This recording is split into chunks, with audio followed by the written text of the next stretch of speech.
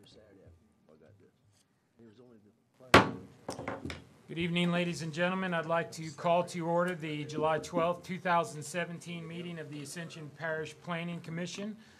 I would ask, we'll go ahead and do the Pledge of Allegiance first. If everybody please rise. Pledge allegiance to the flag of the United States of America and to the republic for which it stands, one nation, under God, indivisible, with liberty and justice for all. All right, let the record reflect that all commissioners, with the exception of Mr. Bishop and Mr. Chasson, are present, and we'll do an introduction of staff. Stacy Webb, Secretary for Planning and Development. O'Neill Parrington, I'm here sitting in for Cody Martin tonight. Jerome Fournier, Director of Planning and Development. Eric Poche, Parish Planner. Lance Brock, Zoning Official. Sean Chereau, Engineering Review Agency. Thank you. Item number 5 on the agenda is the chairman's comments. The chair has no comments for planning. I would say if you plan to speak tonight on either a planning issue or a zoning issue, please sign in so we have a card from you. If you're here for the zoning matters, which are upcoming, that'll be during the zoning meeting, which will immediately proceed or follow this meeting, but you'll have a minute to sign in at that time. I would also ask, in order to keep the meeting moving, you adhere to the 3-minute time limit. You will get to have your say, but we just have to keep it at 3 minutes so we can keep the meeting moving in an orderly fashion.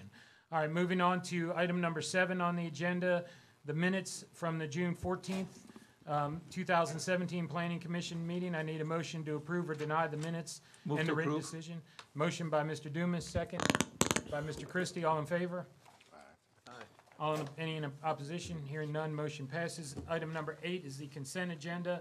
Item 8A is an affidavit of mortgage declaration for Todd F. and Vanessa Blair, northern portion of Track C 35479, Highway 74, Geismar, Louisiana. Item 8B has been removed from the agenda. 8C is an affidavit of mortgage declaration for Patricia Thompson, Track A1 10333, John Savoy Road, Santa Moss 70074. Do I have a motion on the consent agenda? So moved. Moved to approve by Mr. Dumas, second by Mr. Furman. All in favor? Aye.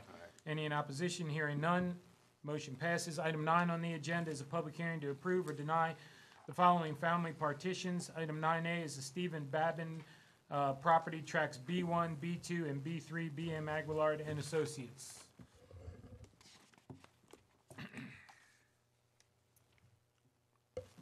How y'all doing this afternoon? Brian Aguilar, BM Aguilar and Associates, and here presenting this map, Mr. Todd Luquette, for these family partition on these lots. I think everything's been addressed with the staff, and we're asking for your approval. All right, staff comments? Yes, no comments. Everything is in accordance with the ordinance, and as soon as all the documents that are required are turned in, if you guys approve it, we'll get it signed by you and recorded. We'll go ahead and open a public hearing on this. Ms. Stacy, has anybody signed up to speak on this issue? Nobody has signed up. We will close the public hearing. Do we have any comments, questions by the commission, or a motion? Motion to approve. Second. Motion by Mr. Furman, second by Mr. Dumas. All in favor? Aye. Any in opposition? Hearing none, motion passes. Item 9B is the Joseph Corona property, lots K1A, K1B, McGlynn Taylor, Inc.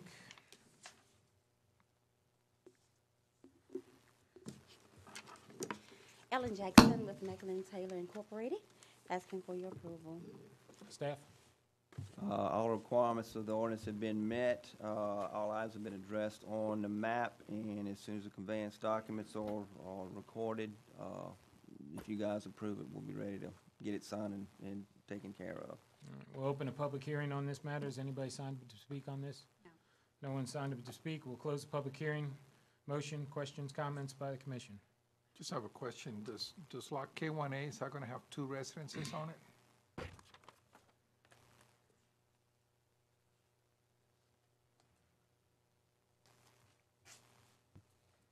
Yes. Yes, it is. It's existing, yes. Yes, the owner and the daughter, now it's a direct relative of the owner of K1A. And they're not exceeding the maximum density allowed for the zoning.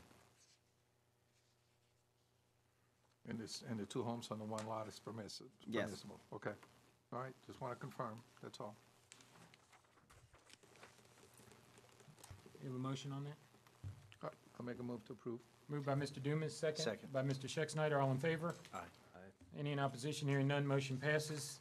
Moving on to 9C, Paul D. Ellisar Senior Estates, Lot 1A1 and 1A2, Quality Engineering and Design. Good evening. George McCallum with Quality Engineering and Surveying, representing the Paul Ellisar Estate, asking for approval on this family partition. Staff?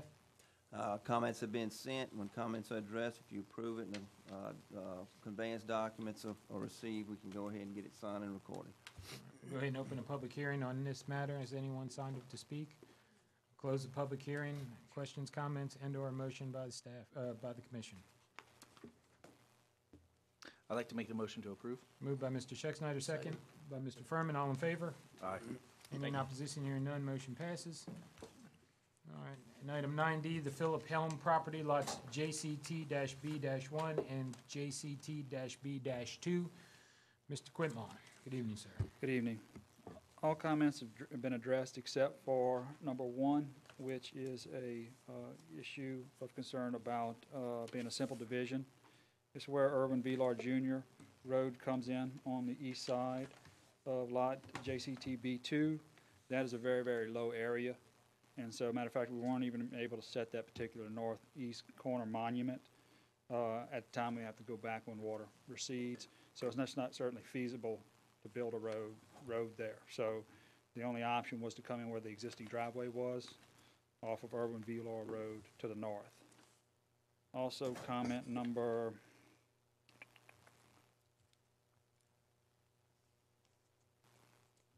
9. There's like a little boat launch, and they want that depicted a little better as far as the shoreline is concerned. And so when we were going back to set the corner, we'll make that adjustment in there and have a 25-foot drainage servitude around that particular boat launch area where it makes a little U-shape in the shoreline. Staff? Yes, I mean, it follows the ordinance, and as soon as all the comments are addressed, if you guys approve it, we'll go ahead and get it taken care of. We'll open a public hearing on this. Ms. Stacy, anybody signed up? Close the public hearing. Any questions, comments by the commission? I'll make a motion to approve, subject to compliance with the, with comments. Moved by Mr. Dumas, second. By Mr. Christie, all in favor? Aye. Any in opposition, hearing none, motion passes. Thank you. Thank you. All right, item 10 is a public hearing to approve or deny the following subdivision final plats. Item number 10A is Pelican Point Golf Community, 13th filing, Part 3, The Greens, Phase 4, Part 2, Ferris Engineering and Surveying LLC. Good evening, Clint Kennerly with Ferris Engineering here representing the developer Doug Diaz, asking for your approval on the final plat, 13th filing. Staff? Yes, I mean, all comments in the process of being addressed. There's a couple of other items that need to be taken care of, and you can make your approval contingent on completing those items. Those punch list items? Yes. We'll go ahead and open a public hearing on this. Nobody? We'll close the public hearing. Questions, comments, and/or motion by the commission? Move to approve contingent upon completion of the final plat. Okay. Second. Motion by Mr. Furman, second by Mr. Schexnayder. All in favor? Aye. Any in opposition? Hearing none, motion passes. Item number 10B, Galvez Trails, MR Engineering and Surveying LLC. Mr. Robertson. Mickey Robertson with MR Engineering and Surveying. We have addressed all the punch list items for Galvez Trails, and we ask for your approval. Thank you. Staff? Yeah, about everything's been done. I think we gotta get the maintenance bond, I think is the only other thing that's due to come in. There is a question of whether or not the developer's gonna try to secure a performance bond, to take care of the public utilities. I don't know, has that area been addressed from your standpoint? You guys, can me? Yes. Yeah, no, we're gonna wait for utilities to be finished, getting installed. They're almost done. Okay, So- all right, so that's not gonna be an issue, so as soon as all the comments have been addressed, we'll go ahead and get it taken care of. All right. Public hearing? Or we'll open a public hearing. I'm sorry, Ms. Stacy, has anybody signed up? Close the public hearing. Any questions, comments, and/or, I got a question. No problem with recording the plat before the utilities are done without the bond? Well, no, we're not gonna record the plat until, he said they're gonna wait until the utilities are done, and we'll have to inspect it, and that'll be done, and then we'll get it taken care of. All right, I just want to make sure Yeah. that I understood what you were saying. Okay. Yes. And Mr. Chairman, on here, it also says that Mr. Lambert, or Councilman Lambert, did meet to discuss any development and drainage issues. Was all those resolved? Yes, sir. Okay. I'll make a motion to approve, and withhold, subject to completing of the utilities and submitting a maintenance bond that complies with the parish requirements. We have a motion by Mr. Dumas, second. Second. Second by Mr. Schexnayder. All in favor? Aye. Any opposition? Hearing none, motion passes. Thank you. sir. All right, item number 11, a little bit different. This is a public hearing to recommend approval or denial to the parish council for an amendment to the Ascension Parish Unified Land Development Code. And this is a revision to ordinance section 17.409D of the subdivision regulations in the Unified Land Development Code pertaining to the use of performance surety bonds, and specifically removing those in lieu of more stricter compliance to the code before final plat approval. Mr. Funia, you want to address that, please? Yes, Mr. Chairman, members of the commission, staff's recommending that the commission consider this item of removing that caveat or that ability in the Unified Land Development Code to, for the use of performance surety bonds. In the past, about the past year, we've had several occasions where a developer has not completed necessary infrastructure in the subdivision, and they have posted a surety bond in order to assure the completion of those facilities. As the construction's taking place, we have recorded the plat. They can sell lots, even though some of the construction items have not been completed. What we would recommend is that we remove from the final plat consideration any items, any improvements that are not publicly owned. These would typically be the water, which is under a private utility company, and also the electricals, which is a private utility company. So anything else within the public right-of-way or within a public servitude would have to be completed prior to us bringing the final plat for your consideration as a consent calendar item instead of a public hearing. The reason for that is once we have a final plat, typically under consideration, all the improvements have been installed.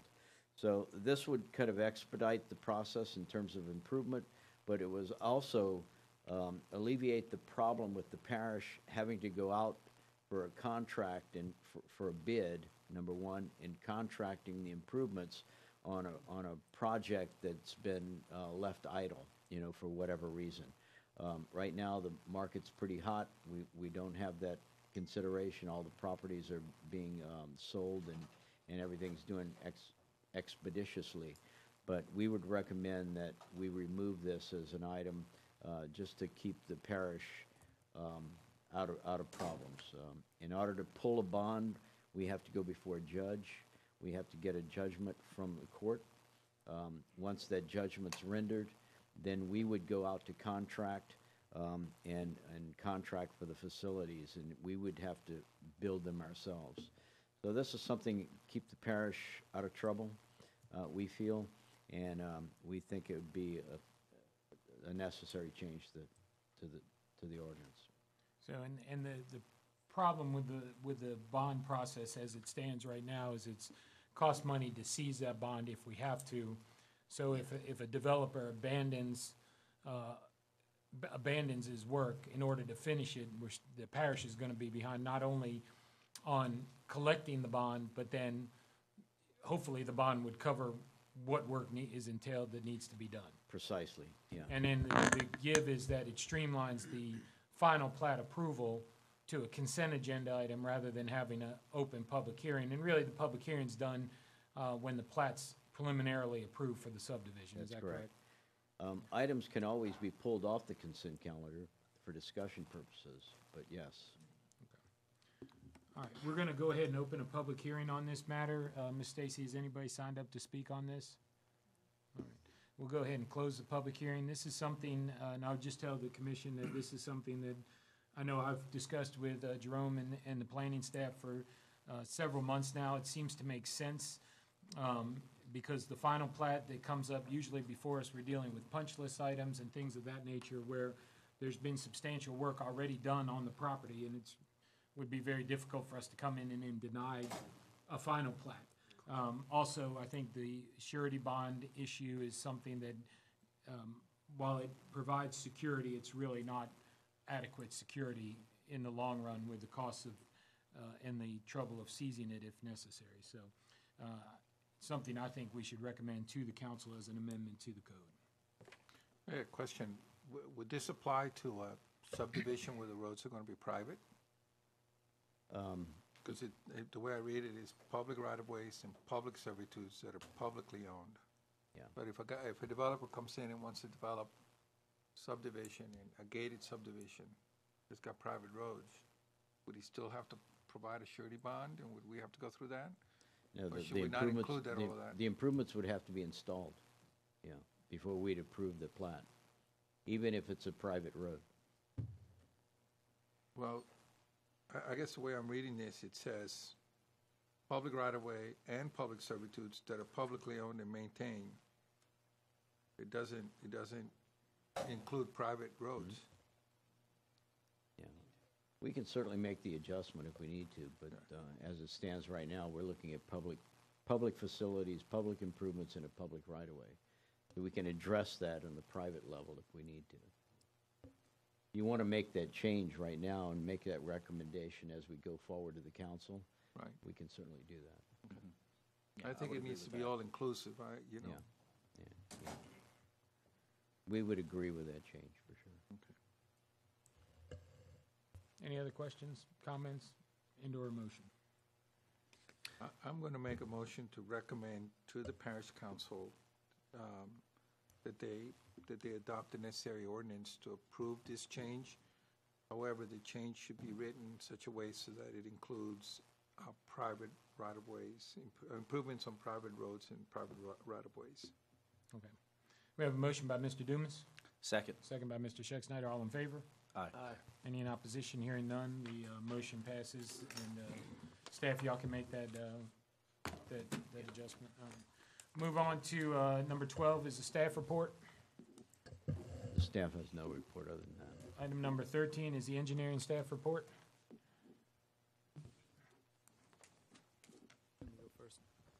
Yes, the engineering report for this month has been, I guess we adding to the standard report. The first part I'll do is just give everyone a sense of the state of subdivisions in the parish. At the time, right now, there are approximately 13 projects that are in construction. 13 subdivisions, and right now there's one set of construction plans that are in the review process. The second part of the engineer's staff report is there's a requirement in the ordinance to just notify the planning commission if a set of construction documents have not been submitted for review after first receiving their preliminary plat approval. And so we're just going to make this a standing item to notify the planning commission of those projects. And there's also another requirement if a project has not started construction after a certain time frame, a preliminary plat also. So the two projects that are currently on the list right now is the Ascension Business Park. It was approved in January 2017, and also the Black Bayou Estates. It was approved in January 2017. So you may have to get with consult with Jerome and O'Neill. I don't know if there's a official motion or anything by the Planning Commission that needs to be made when it approaches 6-month mark, or if this is more of a notification. I might have to rely on O'Neill or Jerome regarding what's the proper steps. The code requires that the ERA notify the planning commission of any plats that have been preliminarily approved. If there's a 6-month time period, if it's reaching that time period. It also says that the planning commission has the right to rescind the plat. It doesn't say you have to move or motion or anything. When I spoke with Cody about this last week, basically their job is to notify you, and then it's up to you to decide whether you want to bring it forward maybe at a subsequent meeting to make a determination as to whether, what you want to do with it. You have the right. It doesn't say you have to do anything. Do we know, and there's two plats that are reaching that 6-month time period? Yes. Do we know why there's nothing that's happened on those properties? Well, and I think one of the things that Cody and I spoke about was that it's something that if you guys want to know information about it, then you can say, well, next month we would like to put that on, those are 2 items on the agendas and have the applicants come in and either ask for an extension or explain to us what's going on or what their status is or what have you. I mean, I think that's a relatively good idea. I think it's a good idea. If something's been approved and it's just sitting out there and languishing, before we take any action, it could be that they're trying to get some things Financing or together and Financing and finances anything probably, else. yeah. So I think that's a good idea. I don't know if it probably is something we have to move to have them come in at the next meeting. We can't we have to act as a commission on that, I would think. Do we have to have, do we have to make a motion to say, hey, we want them to come in, meet with us, have the public hearing, and just give us an explanation of what's going on? Mr. Chairman. Staff, is it normal business, I guess, for the planning department to contact such a developer prior to the 6-month deadline to make him aware that the deadline is approaching and he needs to address this? We have not typically in the past. You haven't? No, they don't. I mean, we can make that a matter of policy and start doing that when we start seeing that we're approaching that deadline. But we're also obligated to bring it before you, as we're doing tonight.